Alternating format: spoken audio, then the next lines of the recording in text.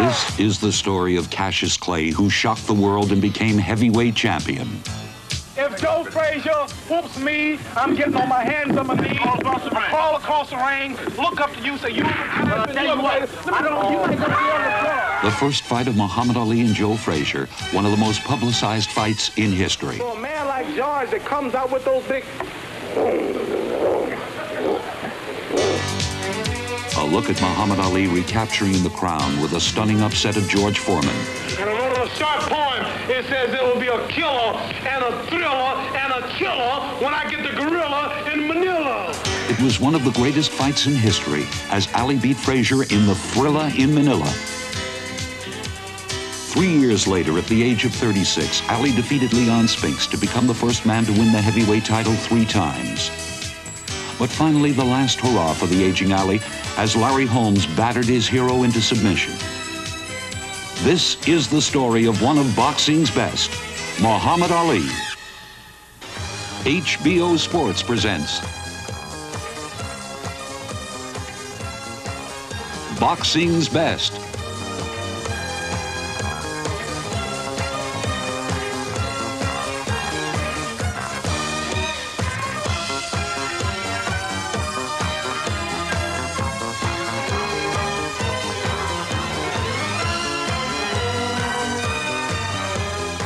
The story of Muhammad Ali.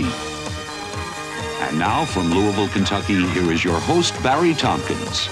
For the next 60 minutes, we're going to be talking about a fighter who grew up on those streets right out there. Not just any fighter, mind you, but the self-proclaimed and maybe in fact greatest heavyweight of them all. But the story started when an 89-pound, 12-year-old kid walked into a gym run by Joe Martin and told a story about somebody stealing his bicycle, and what he wanted to do and what he wanted to get out of life was to beat that kid up. Joe, tell us that story.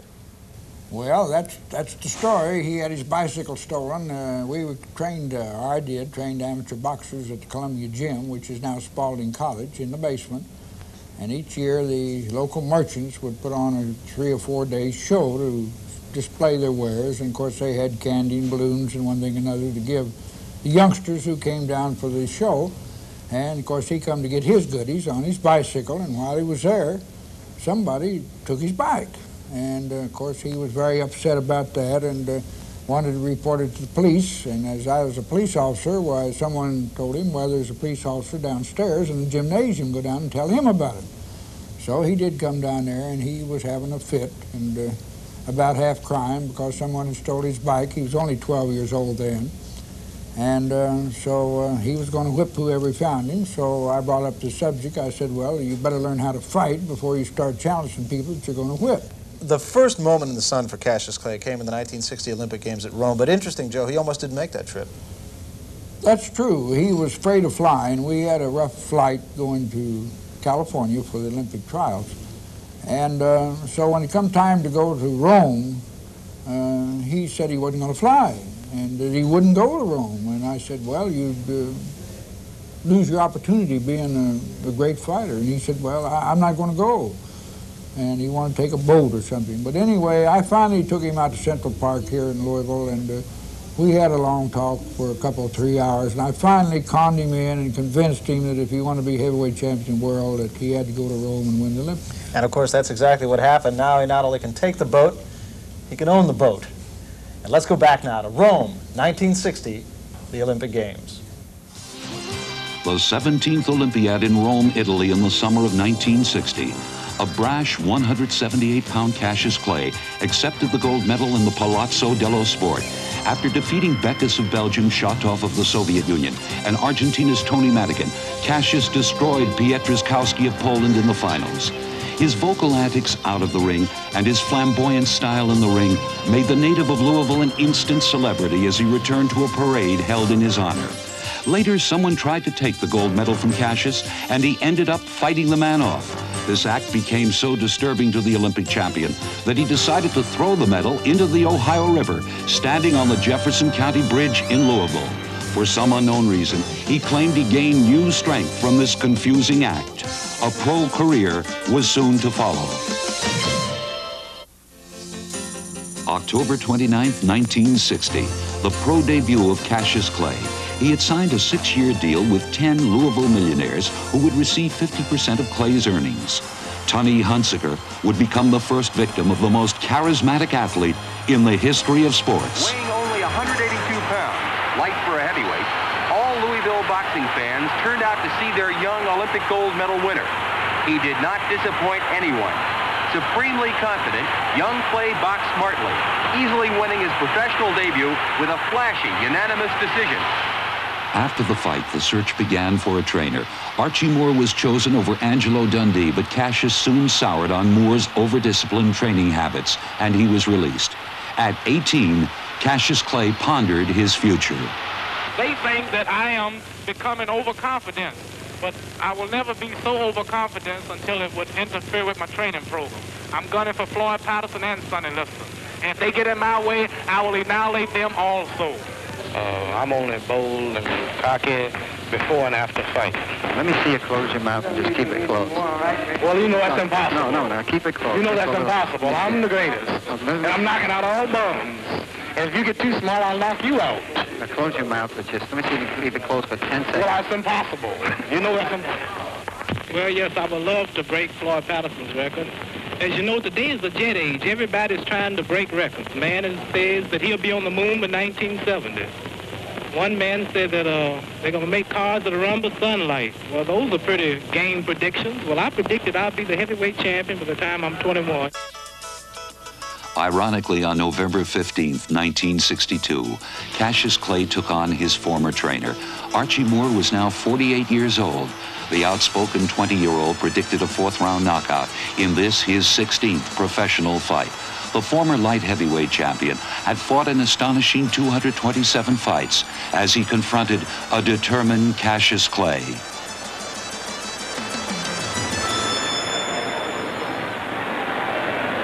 Sharp, stinging punches by Cassius Clay.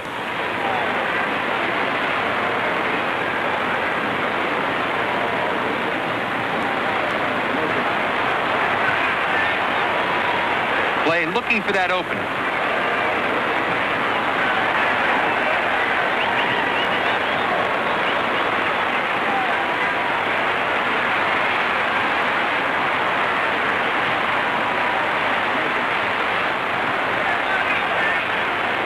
Moore pressing forward, trying to get in that one big punch to take Clay out of there.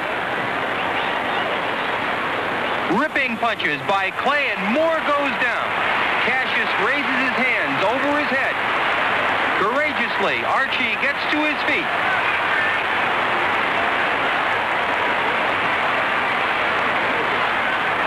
Moore is sent to the canvas again by a barrage of punches.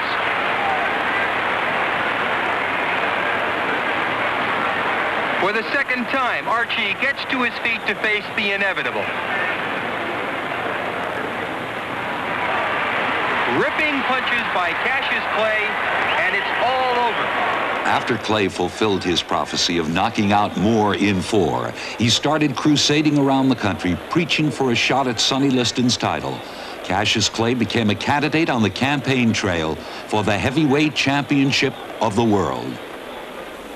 Freedom Hall here in Louisville, Kentucky. This was the scene of a very green Cassius Clay winning a 6-round decision from a trivia question named Tunney Hunsaker. At that time, he didn't have a trainer. He didn't have a friend like Angelo Dundee either. Angie, I think it's interesting that your relationship with Muhammad Ali really started again with Muhammad Ali's mouth. Well, actually, Muhammad Ali's mouth is the thing that created everything. When Muhammad Ali's mouth went, nothing else went. I met him here in Louisville in 1958. I was here with Willie Pastrano, and great experience, and we've been talking ever since. Angie, every fighter has a pivotal point in his career. After you beat Archie Moore, you went to England, you fought a pretty good heavyweight named Henry Cooper, and he knocked your man down in the 4th round. Now, the word has it that Muhammad Ali was out on his feet when he got back to the corner, and then there was an incident with an alleged cut glove, and you were supposedly responsible for that. What really happened? Well, actually, I can't take all the credit at it. The glove did split early on, and what I did, I helped it a little bit and pulled it to the side and made the Commissioner Ware, there's a split glove. And then it got me a little time, bided a little time, and Muhammad wound up knocking the guy out in the 5th round. Then there was a chance at the championship, and Muhammad Ali bought a bus and put a sign on the side of it that, in his words, said, "Liston is great, but he'll fall in 8." But while there were the fun and games, there was also the serious side of Muhammad Ali at that point. It was when he started to embrace the Muslim faith, and that, in fact, threatened the fight itself. Well, McDonald didn't know how to contend with the Muslim religion. He didn't know actually what, I don't think what it was, but it was getting some adverse publicity. So what happened, he threatened to call off the fight. Well, Muhammad wouldn't renounce the religion, then he recanted. The fight went on, won the title, and the rest is history. A history that took a giant step in Miami Beach when it was an 8-to-1 underdog named Muhammad Ali who took on the bear, Sonny Liston. February 25th, 1964. Cassius Clay boasted that Sonny Liston would fall in 8. The challenger was hysterical at the weigh-in, and doctors recorded Clay's pulse at double his normal rate. Amidst a rash of death threats because of his association with Muslims, Clay set out to claim the heavyweight championship. Man, I don't get hit. I'm the fastest thing on 2 feet, man. Are you crazy? I'm tired of talking. Listen, the champion just made an offer. $100 a round to spar with him. And you can get in shape besides. Well, I'll make a better offer than that. I don't fight the champ for nothing. Cassius, how do you feel today? Pretty good. How you doing? I hear you met Sonny Liston. How was he? Wasn't too friendly. What do you have to say? He didn't even shake my hand. What are you going to do about that? Now you must fall. I don't care how small the ring is. I'll fight that chump in a telephone booth. If he wants me, you tell this to your camera, your TV man, your radio man, and you right there in the whole world. If Sonny Liston whoops me, I'll kiss his feet in the rain. I'm out of the ring on my knees. Tell him he's the greatest and catch the next jet out of the country. That's what I think about that. I think he should be locked up for impersonating a fighter. The 8-to-1 underdog takes the offensive.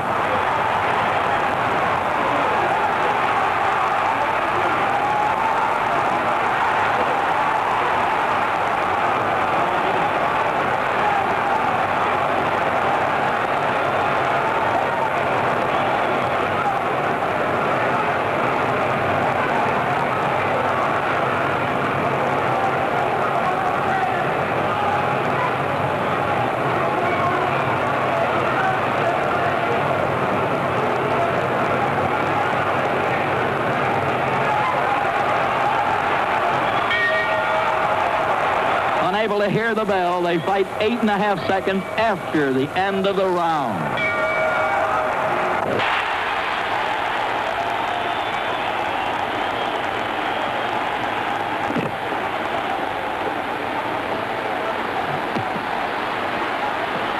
Ladies and gentlemen, we're looking in with our overhead camera into the corner of Cassius Clay, who is still doing the talking. He's breathing a bit hard. Barney Felix, the referee, did not stop that round when that bell sounded. Perhaps the referee didn't hear it. Champion Joe Louis. Look at the guy yawning. Tell us what you think at the end of 1. Well, Steve, I think this was the greatest round of any fight we've seen in a long time.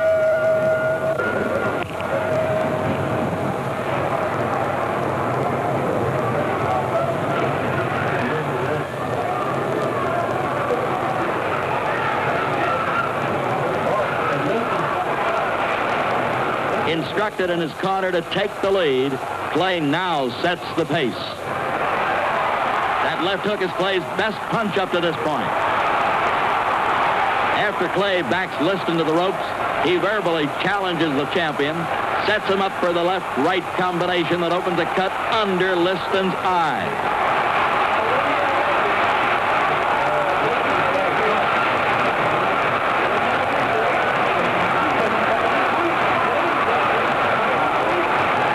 Liston puts on the pressure now, trying to land that one big punch.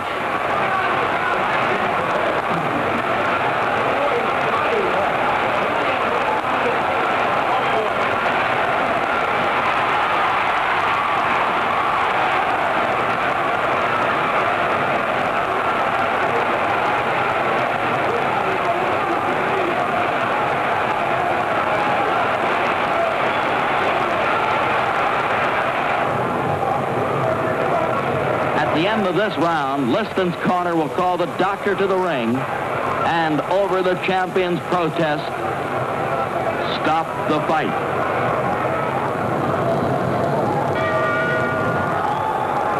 Now they're working, as we note, with our camera shots in there, below the left eye. They've already worked below the right eye. There you see them. Joe Polino trying to keep that cut closed. They might be stopping it. That might be all, ladies and gentlemen. Get up there, Joe. Get up there. Get up in the ring. A new era in the heavyweight division was born. A brash young man with a mouth as big as his fists had become the heavyweight champion of the world. After he won the crown, he would be recognized as Muhammad Ali, a Muslim in the Nation of Islam. Although the press still called him Cassius Clay, Ali felt that this was a name given by slave owners, an unworthy name for a heavyweight champion. He was proud of his race, religion, and most of all, this historic accomplishment. I don't have a mark on my face, and I upset son in Lisbon, and I just turned 22 years old. I must be the greatest. I told the world, I talk to God every day. If God's written, there can't nobody be a gentleman. Sonny, I shook up the world. I know God. I know the real God. Cassius, wait a minute, Cassius. Let me ask you this now. You told me when you visited in Los Angeles you could do it in 8. Well, you thought Sonny and figured Sonny was great. How come you did it in 6 or 7? You did it in 7. I had him going in 8.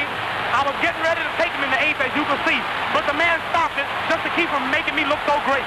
I see. Now, give us that poetry on number 7. He wanted to go to heaven, so I took him in 7.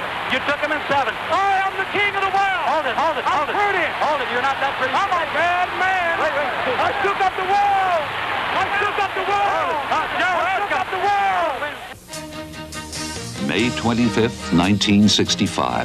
Ali trained for the rematch amidst rumors of an assassination. Malcolm X had been gunned down in New York, and the champion feared he was next. Before the fight, police searched for concealed weapons.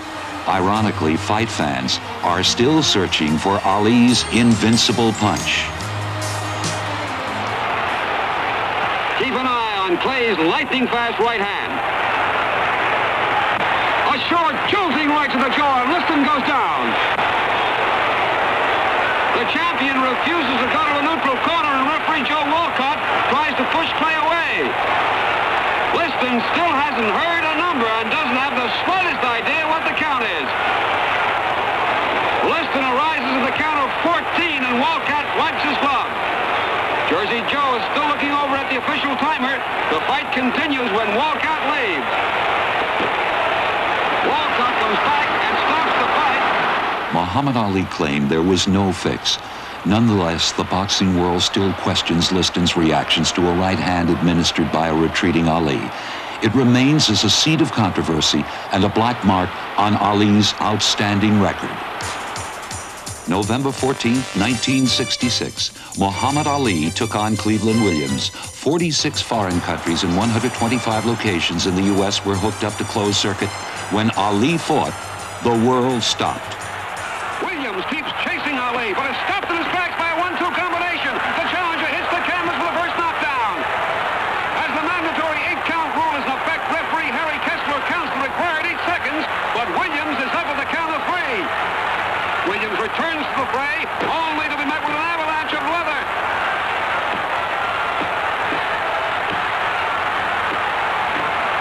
The challenger goes down again. Williams, who owns one of the most amazing KO records in the modern ring history, again rises from the canvas after only a few seconds, but gets the benefit of a full 8 count.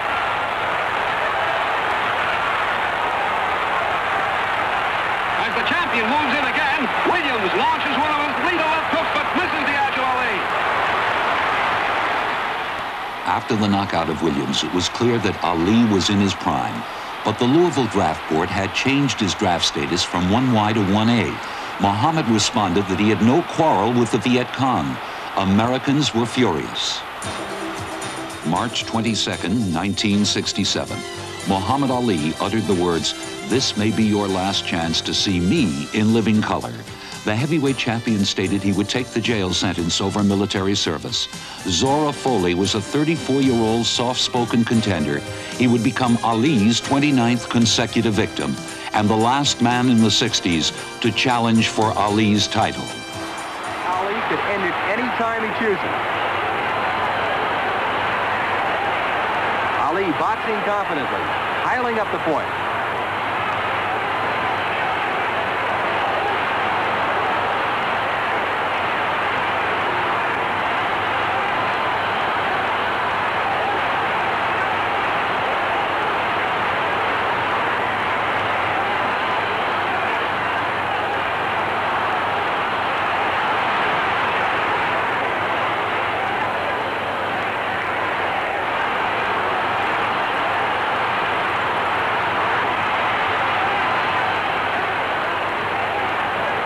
Ali looking for his spot. A sharp right, and Foley goes down. Ali backs off to a neutral corner. It's all over. After Muhammad Ali knocked out Foley, he was stripped of his boxing license by every state commission in the United States. Because his conscientious objection to military service was turned down, the boxing world was deprived of watching one of the greatest heavyweight champions in history for 3.5 years. After that fight with Zora Foley, most of the battles Muhammad Ali fought were in places like this, the courthouse here in Louisville, Kentucky. It started 43 months of inactivity, and every state revoked the champion's boxing license. And Angelo, I think you really have to consider, even though it's hypothetical, those might have been the best 43 months of the champion's career. Well, I know about the best. He suffered because he wasn't fighting, but during all that time, he never had no animosity towards anyone, never got mad at anybody. In fact, he would call me up at time and say, "Hey, Ange, how about coming out and working out at the gym? Will you let me work out?" I said, "Stop that. This is your gym. Anytime you want to." And I loved him for that because he never said one adverse thing against anybody. During that period of time, there were a lot of chances to get a fight for Muhammad Ali, and a lot of people with a lot of ideas, but nothing ever came of it. I know they tried several spots, several towns, several states, several gimmicks, doing it indoors, out of a suburban area. It never worked. He would have loved to fought, naturally, because that's what he loved, was boxing. You have to think that were that situation to happen today, it might have been a very different story. Muhammad Ali might have been a victim of the times. Well, at the end of it, everybody gave him accolades for what he done, for believing what he done. I mean, because he was sincere, he was honest. I always said, heck, I hope I was as great a Catholic as he was a Muslim. So the champion of the people was the prisoner of the people. For 3 years and 8 months, he came up a loser until he got to the Supreme Court, where he scored a unanimous decision. Muhammad Ali was in a battle with the courts and millions of Americans who doubted his appeal for conscientious objector status.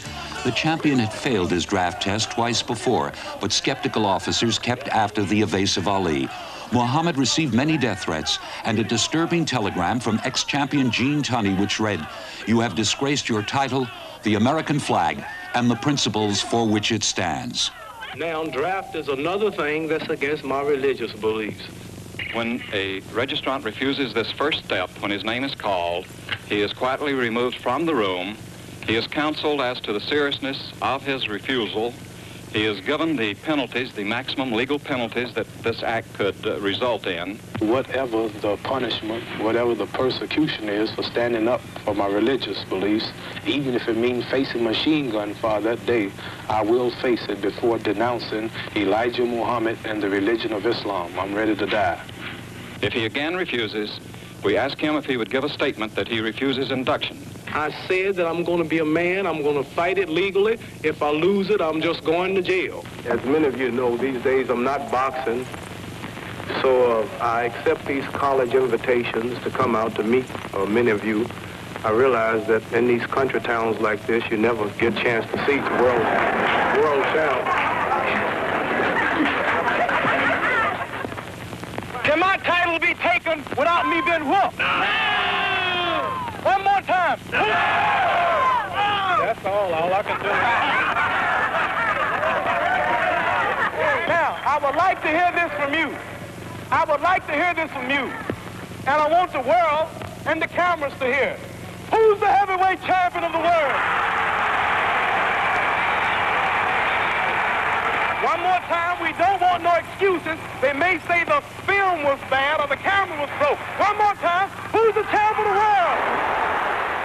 On February 3rd, 1970, Ali announced his retirement.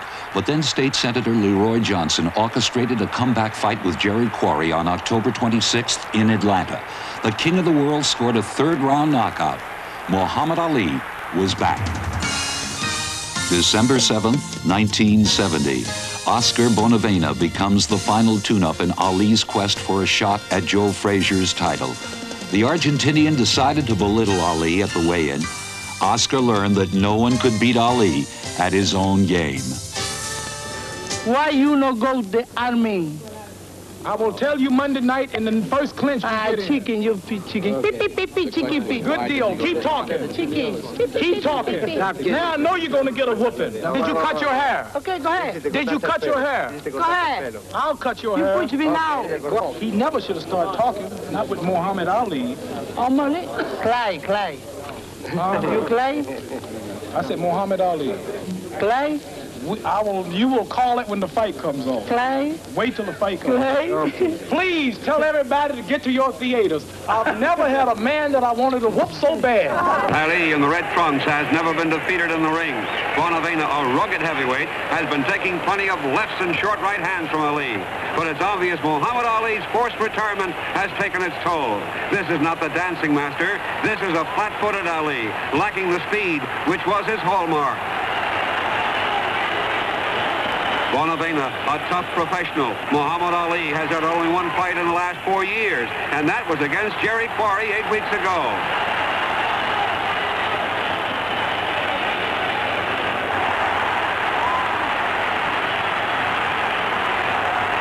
Bonavena takes a short left hand by Ali and goes down. Muhammad Ali now tries to put it all together. Bonavena trying to win on the storm goes down again.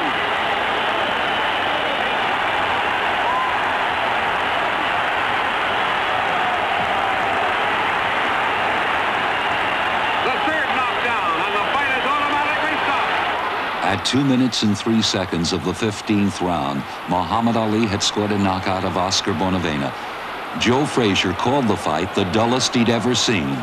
The stage was now set for Ali's dramatic showdown with Smoking Joe Frazier.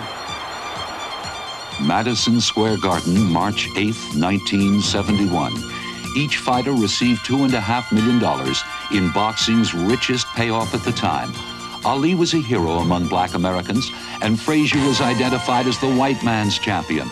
This bout was the first of what would become one of the greatest rivalries this sport has ever seen. That's what you do a man like Joe Frazier. Back off of him. Just keep boxing style. There's nowhere in the world from a man that don't have no footwork to catch me. Even a welterweight. But keep your camera moving, because I'm kind of fast. Keep your camera moving. He will be easier to hit. He will not be as much trouble or as awkward as Oscar Bonavena. Joe Frazier. I mean, this is the day, man. You understand? I just whooped Bonavena. You're not fighting Quarry. You're not fighting Oscar Bonavena. You're not fighting Sonny Liston. You fighting Joe Frazier. Joe Frazier. If Joe Frazier whoops me, I'm getting on my hands and my knees. Crawl across the ring. Look up to you. Say, you. I'll tell you what. I don't. You ain't gonna be on the floor. I'll tell you what I do. I'm trying to get you on the spot if you think you're so good. No good. Hold the spot. Okay. And then I'm gonna crawl back. I'm gonna crawl back on both feet. Oh my God. And then I'm gonna tell and walk out the ring. Say you back. Now, when I whoop you, the thing about it, see, you might don't be able to crawl. You won't be you. Ali trying to tie Joe Frazier up in close. Joe wants to punch in there. Ali tells Frazier that didn't hurt. Ali talking to Joe Frazier. The fans cheering for their man, Muhammad Ali, as Joe pours it on. Ali seems disdainful in there.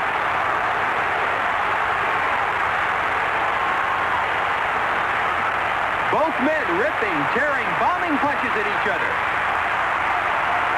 This is what the crowd came to see.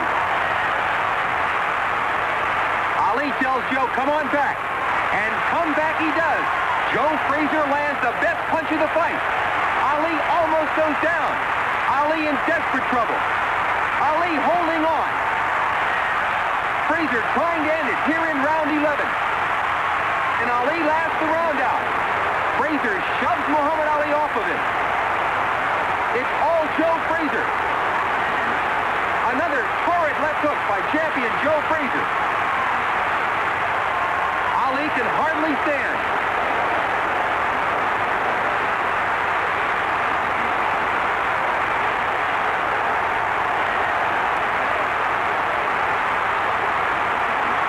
Muhammad Ali, rubbery leg, obviously in desperate trouble here in the 11th round, and there's the bell. Here in the 15th and last round, it's still very close.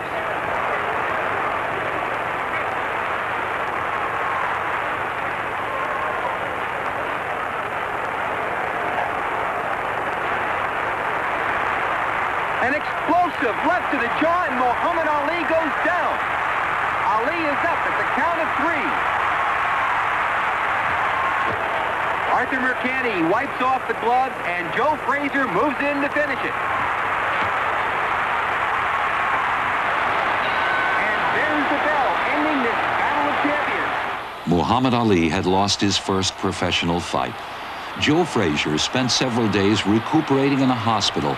The right side of Ali's jaw was swollen to melon size. When they met in the center of the ring after the fight, Joe Frazier turned to Ali and said, "We're not going to do any crawling. You fought one hell of a fight." 2 years later, on March 31st, 1973, Ali took on Ken Norton. George Foreman had in the meantime taken Joe Frazier's title with a dramatic 2-round knockout. Muhammad Ali trained lightly for Norton, risking his chance for a shot at Foreman's crown. This is the 12th and final round. Ken Norton in blue, all over Muhammad Ali.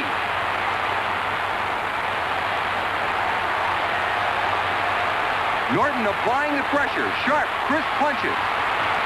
Ali in desperate trouble here in the 12th and final round.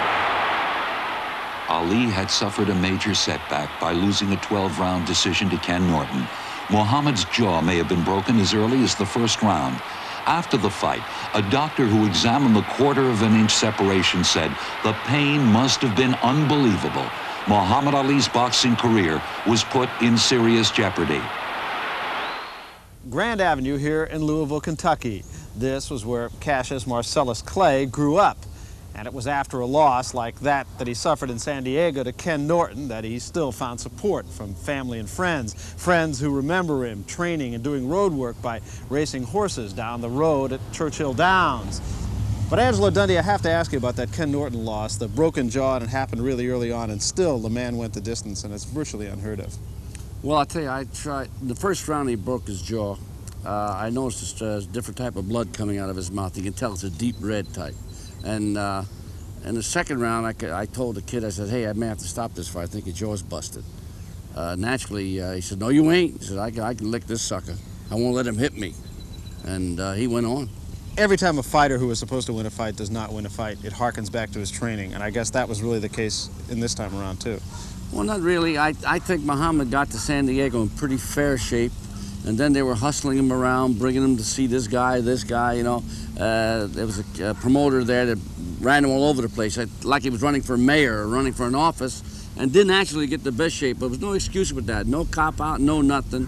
That far is a close fight. I don't know who won it actually, but it was a great lesson, him getting his jaw busted, because it told him to keep his mouth shut when he working, fighting in the ring, actually. At that point, I guess, that was really a time that Muhammad Ali could not afford 2 losses in a row. So the next fight with Norton, which was his next fight some 6 months later, he had to have. Well, actually, he was always better when he had something to prove. So he wanted to prove he was a better man than Ken Norton.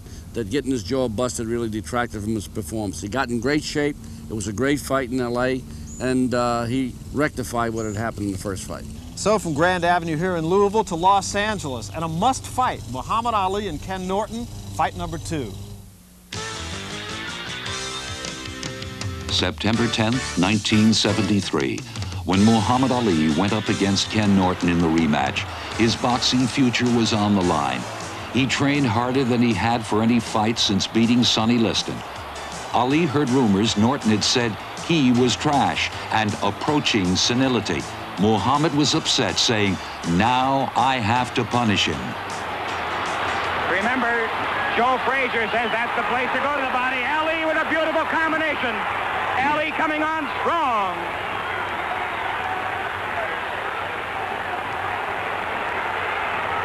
But how about Ken Norton?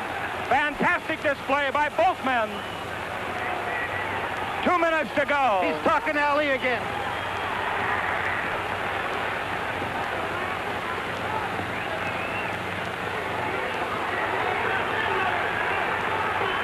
A minute and 45 seconds to go. Ali captured a 12-round split decision, avenging his startling loss to Norton, and it set up the long-awaited rematch with Joe Frazier. January 28, 1974, Ali and Frazier met in Madison Square Garden 3 years after their first historic showdown. But this time there was no championship title on the line. Two warriors were locked in a battle for pride. Yeah, well, this is where a guy trying to keep himself alive. I can understand. I saw him the other day by looking at him. He's not the same guy. And I hate to say this, but all the guys that went through the changes with me, they ain't the same guys after, you know what I mean? It takes an awful lot of, beating in that round, in that fight. He take an awful lot of punch. You know, he's saying that the same thing. He's saying that he was the one who dealt out all of the punishment. Well, he was in the fight I was. Ali is throwing bombs. Joe is hurt. Joe Frazier in trouble here in round 2. Here, referee Tony Perez, unbelievably, tells the fighters the round is over. There's confusion as both men go to their corners. Perez tells the men to continue. But was Joe Frazier saved from a knockout? Ali pouring it on here at the end of round 2. This is the 12th and final round. Frazier looking for that knockout here in round 12. Joe is going all out.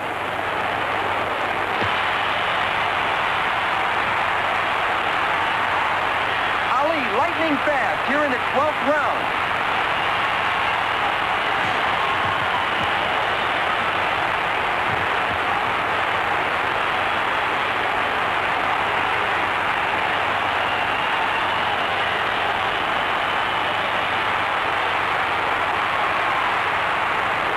Both men pulling out all the stops here in the 12th round.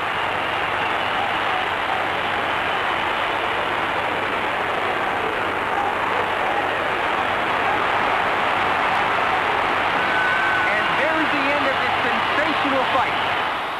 Ali won a hard-fought 12-round unanimous decision. Each fighter picked up $850,000. Hundreds of millions around the world saw the fight on closed circuit and anticipated Ali's challenge of heavyweight champion George Foreman.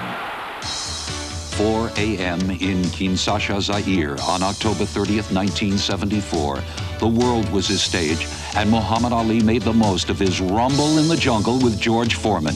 Ali went to the mountaintop one more time, and he pulled off one of the most miraculous upsets in heavyweight history. George Foreman will be meeting the world heavyweight champion.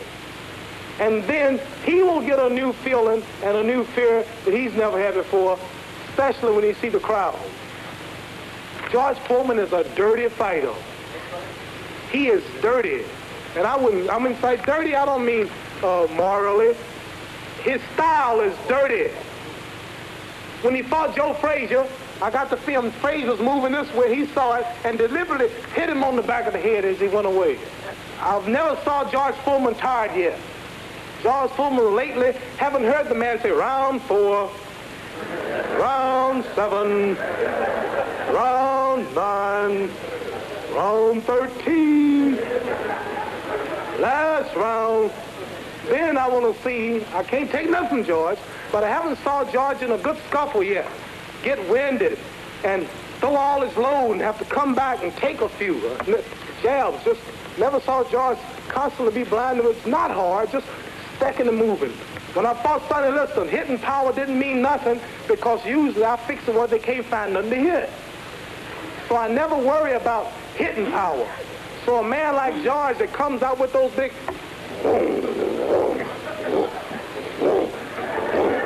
That's where he throw him, he draws them back. Hey, watch out, here come the left. Here come the right. Get ready, here come another left. That's what I hear when he's throwing them. So when a man, so I don't believe that I'm going to be knocked out and punched around. Experience is why I know I'll win. George's furious attack of the early rounds was 90% gone. Muhammad Ali, unbelievably, is coming on strong here in the 8th. A ripping weight at the end of the round sends Foreman crumbling like a tree struck by lightning. Millions sat in disbelief as Muhammad Ali sent Foreman reeling to the canvas. Ali had captured the heavyweight championship of the world for the second time. Both fighters earned $5 million for their efforts.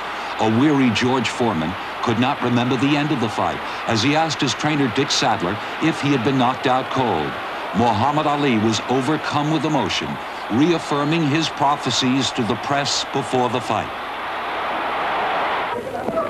I told you what I was going to do before I did it. I told you I was going to jab him in the corners. I was going to let him take all the shots. He was bewildered. Any heavyweight is bewildered who fights me. Frazier was, Norton was. I told you this had no skill. I told you he don't hit hard. I told you it would be a total mismatch. George Foreman is still one of the greatest heavyweights of all time.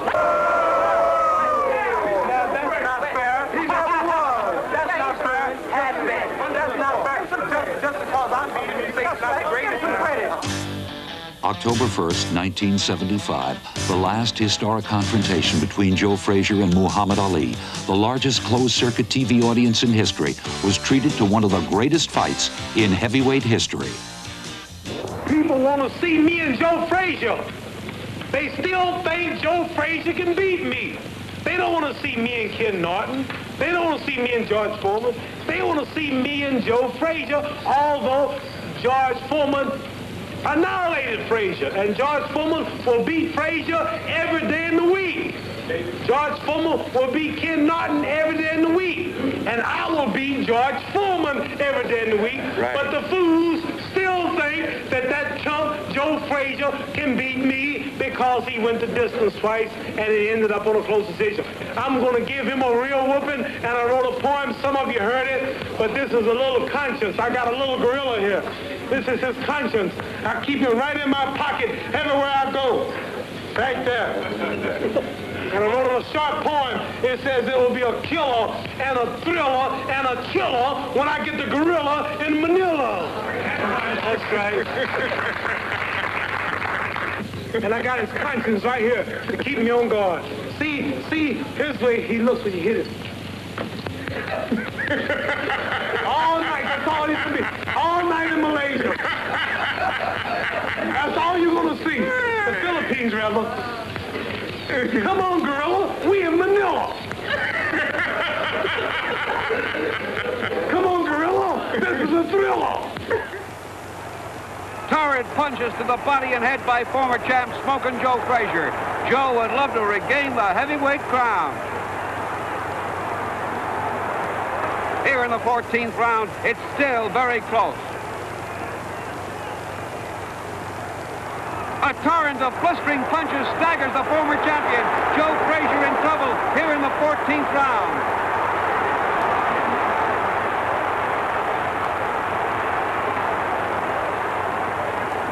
Ali throwing bombs at Frazier. The champion is going for a knockout right here.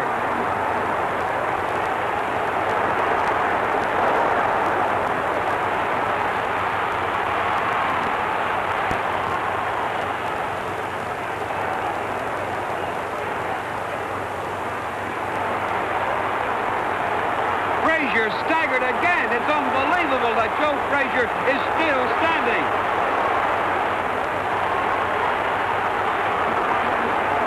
This is Muhammad Ali at his very best. Deadly accurate, blinding combination. There's the bell ending this torrid round. Both fighters walk wearily to their corners. By far, Muhammad Ali's best round of the fight. Frazier's eyes were nearly shut after the 14th round, and his trainer Eddie Futch stopped the fight. the champion Muhammad Ali commented, "It was like death, the closest thing to dying that I know of. Joe Frazier brings out the best in me, and God bless him." It was a rivalry between two courageous athletes, which will not soon be forgotten. Muhammad Ali Boulevard, testimony to the popularity of one of this city's favorite sons. On this street, the Louisville Gardens. That was the site of many of the closed-circuit telecasts of Muhammad Ali, like the Thriller in Manila. And Angie, I guess it's safe to say that really might have been the champion's high point. Well, I'd have to say yes, because it was such a great night, a great fight. The fight going back and forth, Joe almost had my guy in the 11th round. The guy had to come suck it up and come back like he always done many, many times. Comes on and he wins it. It was a sensational fight. One of my most enjoyable moments with Muhammad. Muhammad, of course, was one of the great people at selling tickets to a fight, and he had to go out and sell that one just like the others. A little bit of animosity between he and Frazier, but when it was all over, he said Frazier was a great champion. No, Muhammad was a respecter of people. He respected Joe Frazier. He was selling something. If there was animosity, it was one-sided, and Joe Frazier will tell you that today also. We talk about the high points. I guess you got to look at the low points, too, and certainly the low point, perhaps, was the fight with Leon Spinks, the first fight. Very low. Felt like a midget that night. Nothing went right. Everything went wrong. Muhammad just couldn't get up for Spinks, and that was the whole key. Muhammad has to have something to shoot at. He had nothing to shoot at. A guy with 7 fights, how's he going to beat Muhammad Ali? Well, it was going to be a walk in the park. As you mentioned, the guy was an Olympic champion, but he never fought the likes of Muhammad Ali. Ali only sparred 2 rounds every 9 days. He started training at 242 pounds and finally came in at 224 pounds. But that takes a beating on a 36-year-old body. The results were inevitable. February 15th, 1978. Ali had pondered retirement, but the thought of another payday against inexperienced Leon Spinks carried him into the ring. Ali weighed 242 when training camp opened, and he sparred only 50 rounds. It was evident that the world was watching their beloved Ali become an aging champion. Ali has been told by his trainer Angelo Dundee that he has to win this 15th round big if he is to keep his heavyweight title. Ali going right after Spinks, going all out in this 15th round. Ali at 224 pounds, Spinks 197 in the quarter, but Spinks is only 24 years old and Ali is 36. Spinks battling right back against Ali. Ali looking to put him away here in this 15th round. Leon Spinks has had only 7 professional fights.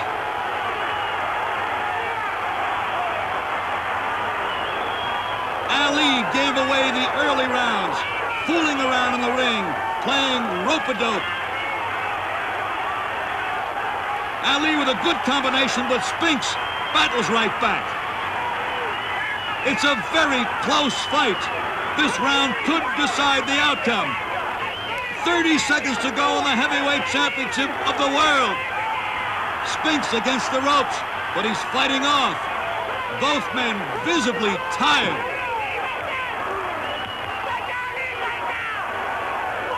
Ali throwing leather, a good left-right combination. Spinks again, battling right back with a good right hand.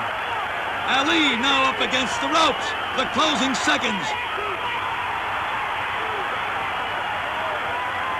While his entourage cried out robbery and fix, Ali accepted the decision and announced, "I lost the fight." Then in dramatic fashion, he echoed the words which became his trademark, "I shall return." We have a split decision. It's a split decision.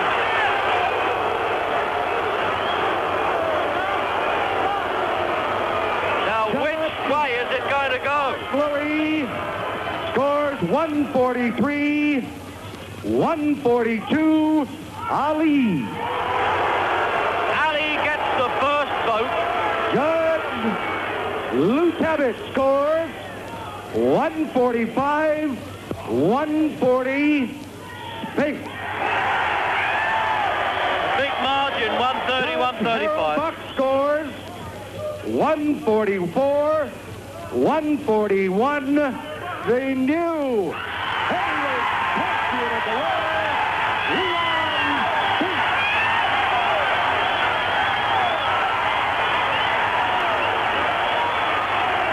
One of the greatest upsets in the history of the heavyweight championship. Leon professional fight defeats the great man of the ring, which now we've obviously seen the last of him. Leon, over here. All right. Leon, what's your first word as you champion? Oh, let him get to the microphone. Leon, we're all going to lose in life. You're going to lose your wife, you're going to lose your mother, you're going to lose your father. We all have losses in life. And one who can really overcome them losses and just keep living and try to come back or be successful. You can't go die because you lose. I did my best, and I trained, I was in shape, and so I just lost. when did you realize you were really Leon, was there a time when you knew you won it?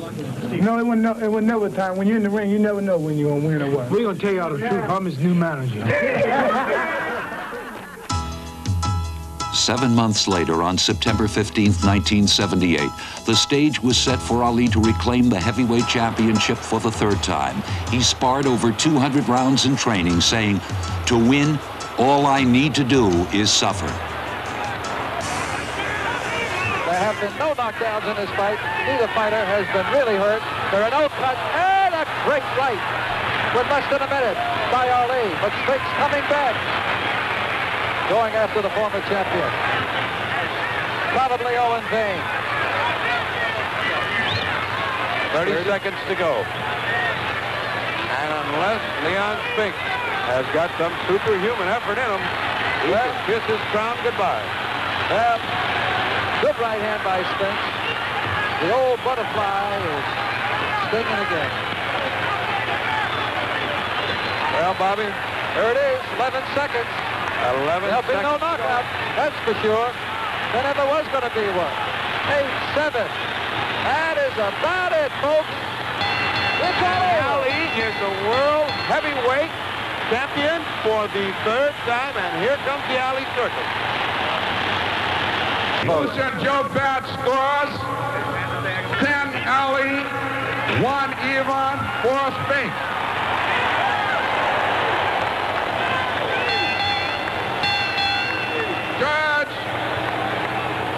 Judge Herman Dutrack scores 11 Ali, 4 Spinks. Judge Ernest Kojo scores 10 Ali, 1 even, 4 Spinks. The new champion, Muhammad Ali. Ali collected $3.5 million from the gate of $7 million, the largest in boxing history. Muhammad Ali had accomplished what no man had ever done. He had won the heavyweight crown for the third time. This was his moment of glory.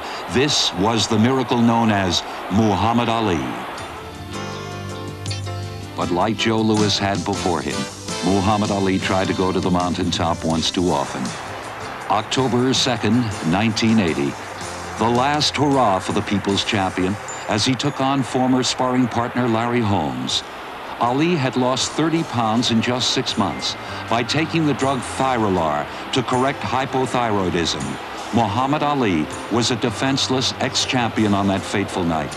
When Angelo Dundee cried out, "That's it, it's over," to referee Richard Green, the world knew they had to look to boxing's future without Muhammad Ali.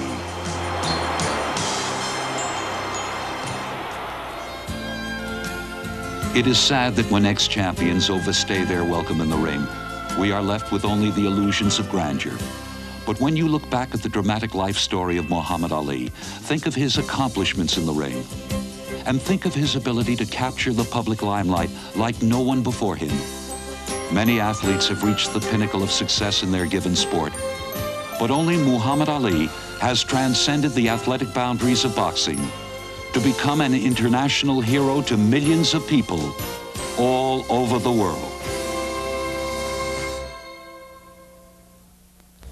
No question about it, the boxing world has a very large hole to fill. Angelo, I think the question will go on. I don't know if it can ever be answered as to when Muhammad should have quit, when was the right time. A lot of people said after the third Frazier fight that was the end for both men, that it was such a punishing fight. Well, I don't take it that way. I think Muhammad had plenty left to offer. I mean, Muhammad, you must realize, at no time was happy outside of the ring. I mean, without being around guys like yourself, pointing the mic at him, television cameras, radio. He was not a happy guy. I mean, even meeting heads of state, he didn't have the same impact being in a fight, arranged thing, before fight, after fight, pre-fight, putting the guys on. This was his love. He loved it. And right up until the last minute, he loved every minute of it. Once again, a subjective question. In the great scheme of things, you've been around this sport a long time. Where do you put Muhammad Ali amongst the great heavyweight champions? I got to put him at the top because he was so great in the ring and out of the ring. He's got to be a guy that changed the whole innovation of boxing. He was the guy that said, I do the talking. I'm the star. Nobody else talks for me. That was Muhammad Ali. He changed the innovation from the Joe Louis era, where Joe Louis says, my manager do the talking, I do my fighting in the ring. Well, Muhammad did a great job of fighting out of the ring and in the ring. He was dynamite in every phase. The greatest of his time or the greatest of all time? It's a question that will go on, will be talked about in boxing circles as long as there is a heavyweight championship up for grabs. Until next time then, for Angelo Dundee, I'm Barry Tompkins, and we'll see you on Boxing's Best.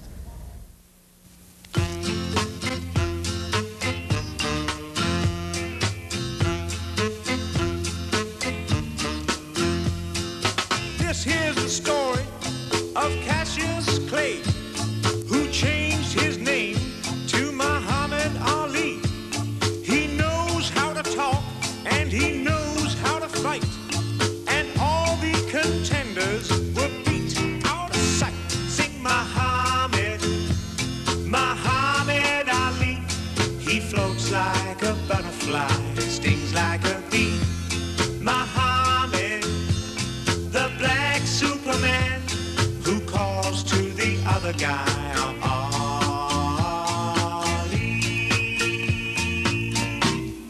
Catch me if you can.